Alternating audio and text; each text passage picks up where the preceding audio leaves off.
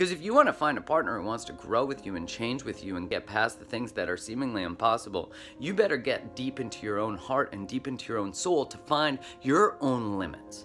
Because you're the one who has limits too. It's not just them. Even if other people didn't want to work through things, I promise you that you have limits, but those limits are in who you choose, the types of people you choose to show up. Picking a great partner is a skill set.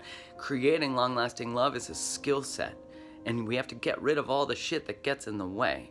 So, I wish you nothing but love, and I want you to understand it's not about understanding. It's not about, is this my person? It's about, do I want to grow something with them? You know, it's not, are they the one? It's, are they someone that I want to work through things with and love with and create with? And then ask if you're someone they want to, because you might as well get the truth, because the truth sets you free.